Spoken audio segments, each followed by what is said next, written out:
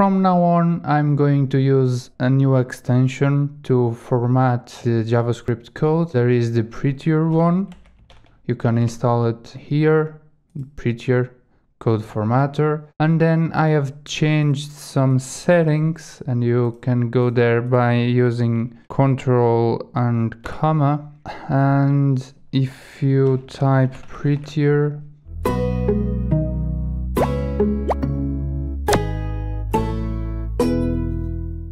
and then what I have changed. So I've changed the print width to 120 because I don't like it when it is like 80. It is too short and we have so many breaks in the code. I also changed to use the single quote, so I've checked that. And that's it. So now, for example, if we format the core.js file with Alt, Shift and F, you will see that it will be, the lines will be shorter, but the comments will not have the same behavior. Prettier will not change inside the comments section. Let's save that. Let's format that. Remove these comments as we need to update them.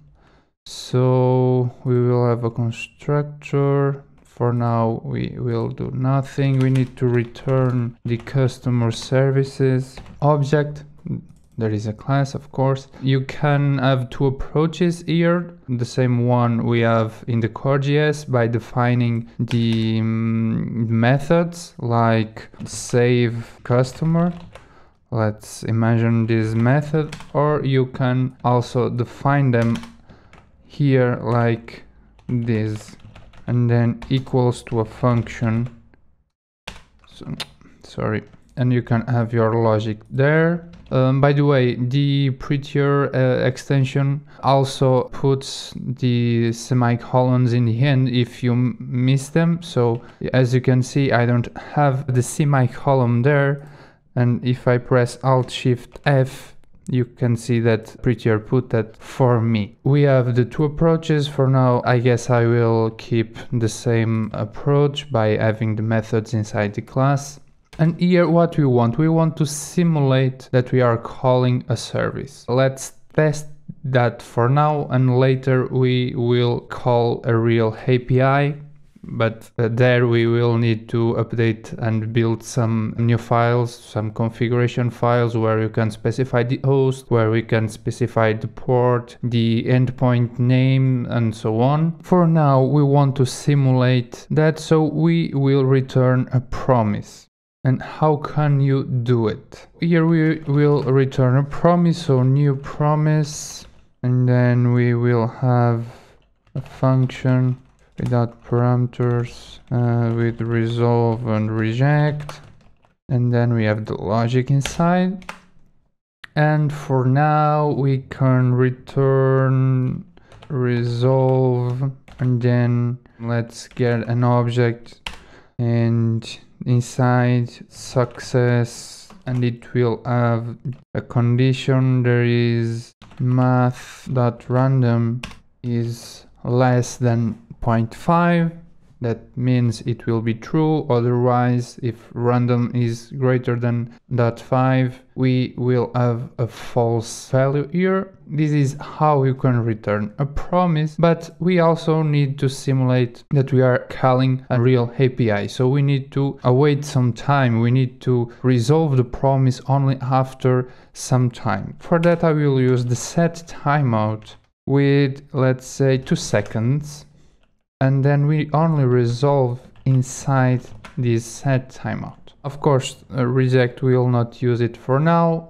Later, if you want to test some error, you can change resolve to reject, and then calling this save customer function will return a promise that is rejected, and then you can handle the error. So let's test this. So we need to go to our customers and include the services folder, and then the customer services. I put that after core utils. So let's put that, And then when we press save here, let me put it and format it. On create button, click.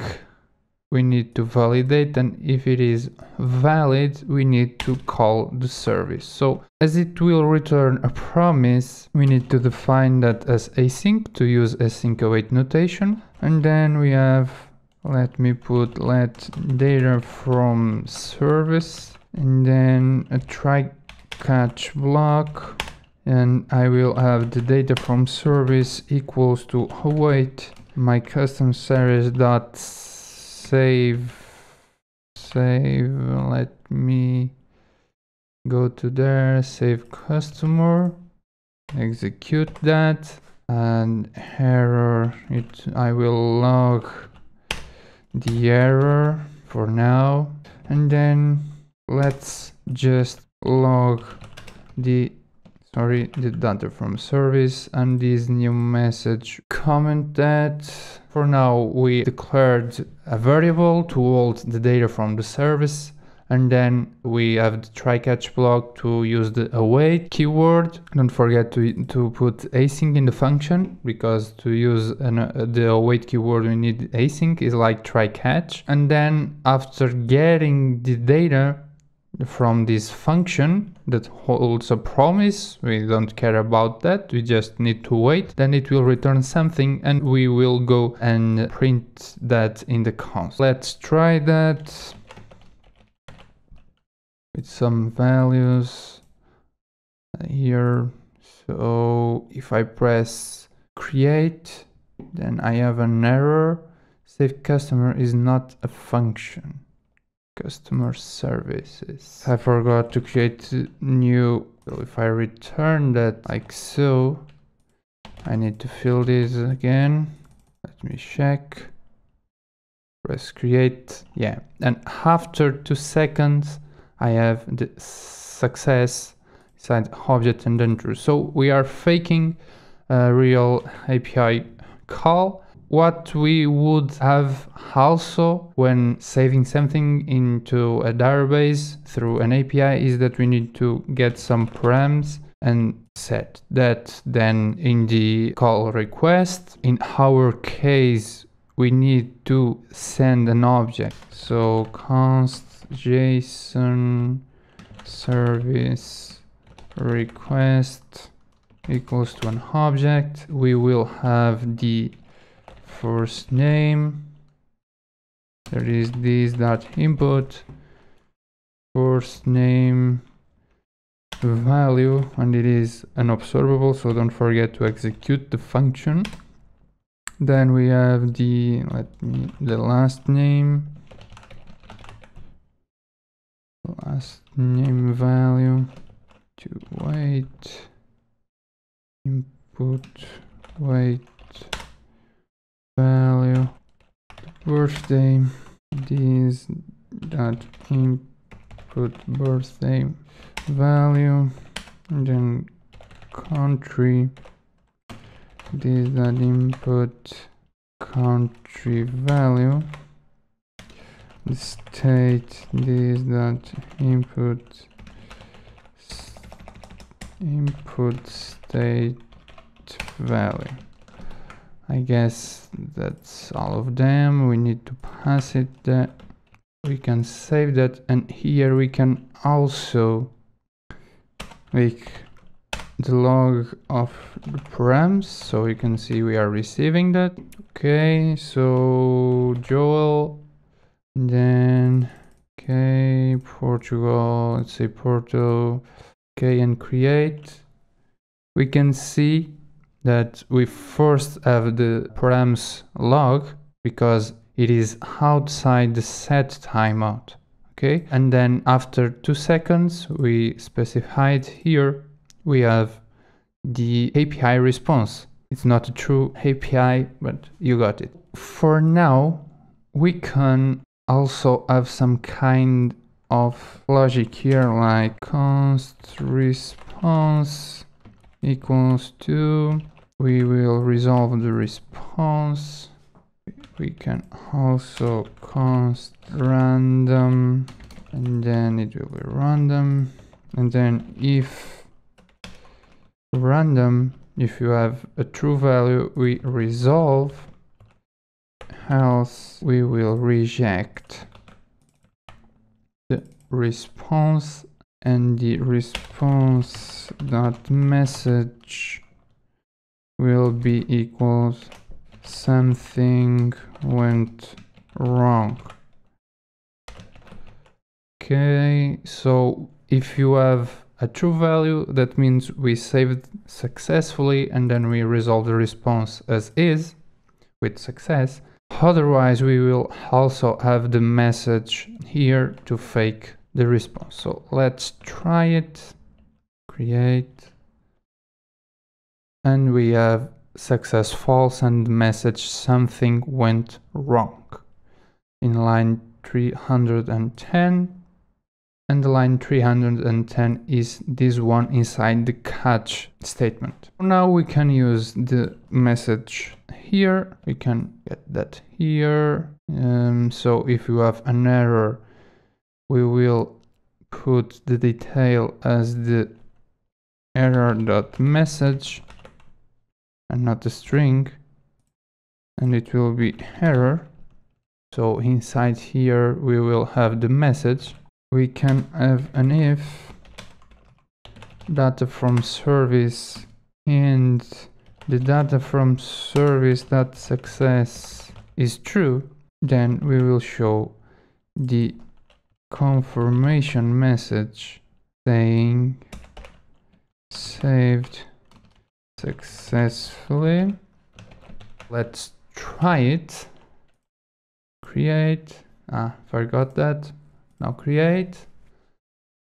Let's see. So we have here the case where the random is less than 0.5. So we have the success equals true. If I try to create again, let's see if you have something went wrong.